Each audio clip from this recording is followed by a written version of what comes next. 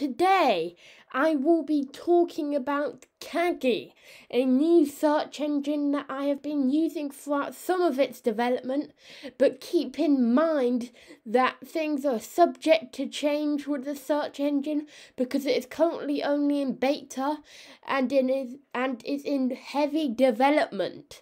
But from that disclaimer, why don't we get into it?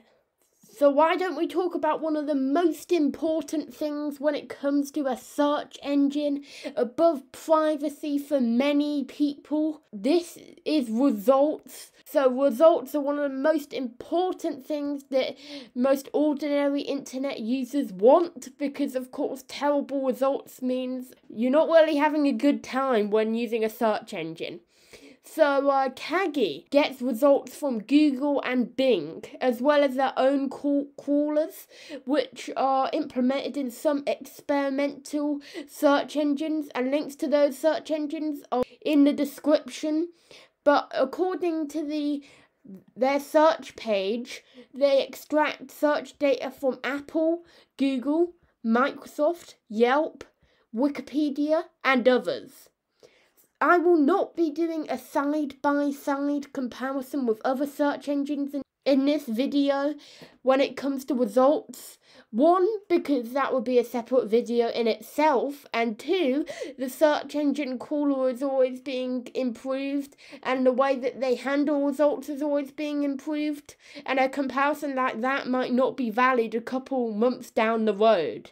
When it comes to features, Kagi has quite a few interesting ones that are quite unique to it. One of the features is digs, which finds interesting finds from the entered search term that wouldn't usually be in the standard results because they might be a bit more kind of wacky maybe, but they're instead placed in a widget on the search page if you enable it in settings. And on a similar note, Kagi has a thing called Blast from the Past, which is also a widget and is basically, from what I know, it gets relevant old results from the Internet Wayback Machine based on your search query and puts them all into a widget. So this means that you can look at some old deleted pages that might be helpful if you're looking at old stuff that might no longer exist. I sometimes look through old websites and look for like old software, and sometimes it might be helpful to be able to go to old pages that might no longer be on the internet because web pages aren't there forever. And it could help you find relevant info, which is pretty cool.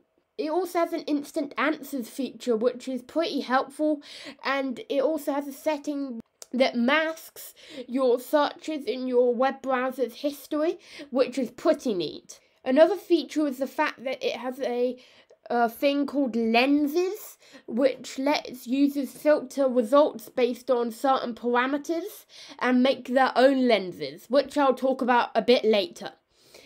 When it comes to lenses that are default, there is a discussions lens which allows you to search forums, and to a similar point there's a programming lens which only shows results from programming forums and sites.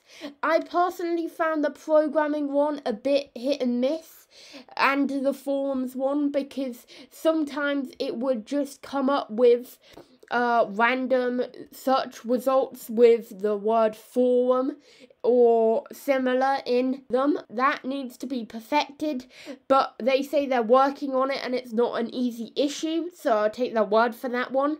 There's also a PDF lens, which only shows PDFs, as well as an EDU filter that only shows EDU educational sites.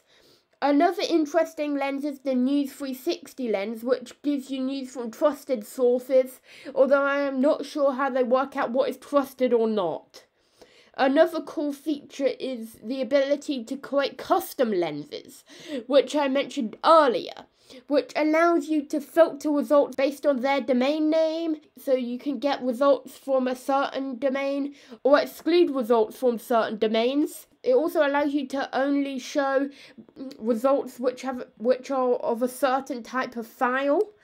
You can also make your lenses include results with certain keywords only, before or after certain dates. You can also make lenses only show results from yesterday and today.